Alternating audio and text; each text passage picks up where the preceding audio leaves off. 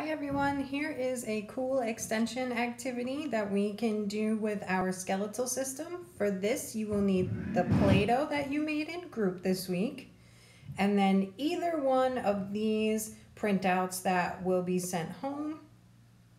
And then I just started taking the Play-Doh into smaller pieces until I found a good size. And I tried my best to make all the bones in our skeletal system. Here I am working on the skull.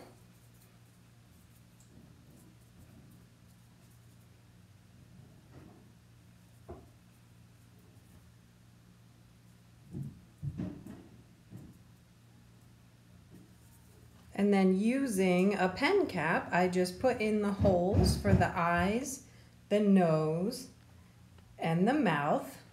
Get creative, do your best. It's definitely a challenging task, but I know you guys can do it and it's a lot of fun. This is what my skull looks like on the mat.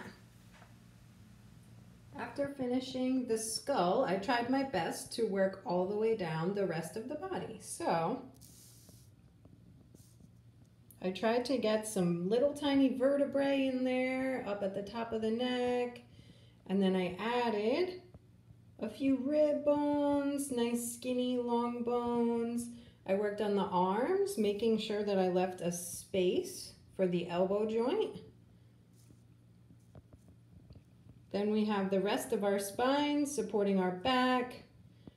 Our pelvis and hip bones come next.